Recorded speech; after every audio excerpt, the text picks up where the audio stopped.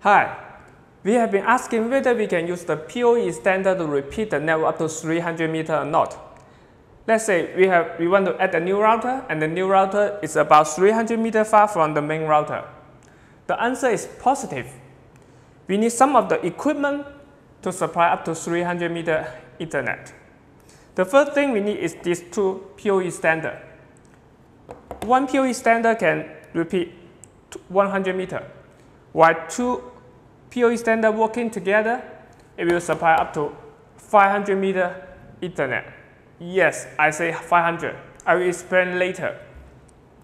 The next thing we need is the PoE injector and also the PoE splitter. The PoE injector will send the power to the Ethernet cable so that these two PoE-Extender can take the power in lines. There's no need for external power source for each of these PoE-Extender. So do we still need this PoE splitter even we are using the non-PoE like this router? Yes, it has to be PoE splitter. Because if you don't use the PoE splitter, you just plug the cable to this router, there's no power handshake.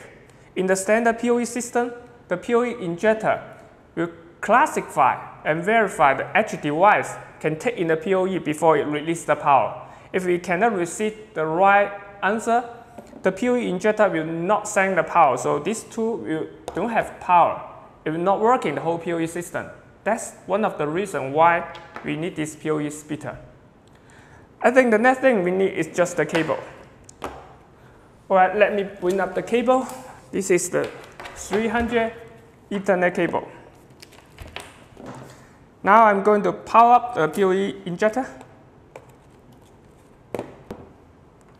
And using the punch code to link to the main router. So this PoE injector can take the data from the main router, also add the power to the Ethernet cable. I still need another punch code to connect to the first PoE-Extender. There's a tricky thing. We need to connect the output, not the input, to the PoE injector. And the input will be linked to the main cable.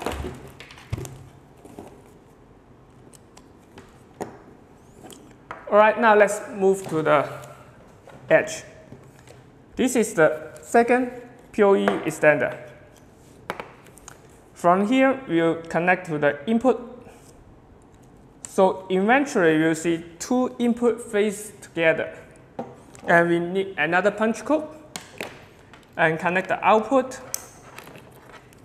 to our PoE splitter.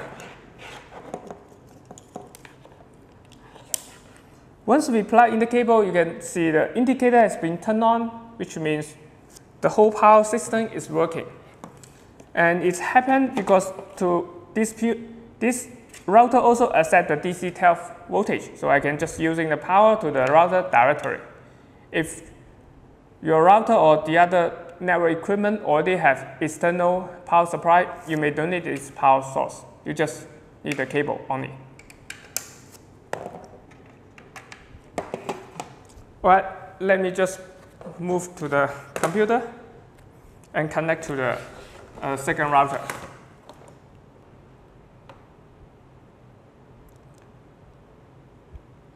This is the access point from the second router. Let me input the password, click join. Now I also need to turn on the VPN to access the google.com. Okay, you see we have the network accessing. Let me just search the fast cabling. This is our main page. Alright, everything just was fine. I think you may wondering what is the bandwidth after we repeat the network up to 300 meters. The bandwidth is 100 megabits per second within 500 meters. Yes, we still have another question to answer. We said we can repeat the network up to 500 meters, but there are only 300 meters in road. Actually, from the first PoE-Extender to the main router, we can have 100 meters. And from the second PoE-Extender to the edge device, we also can have 100-meter Ethernet cable. So totally we can have 500-meter Ethernet cable. Alright, that's all for today's video. If you have any question, you can post in the comment section below. Have a nice day.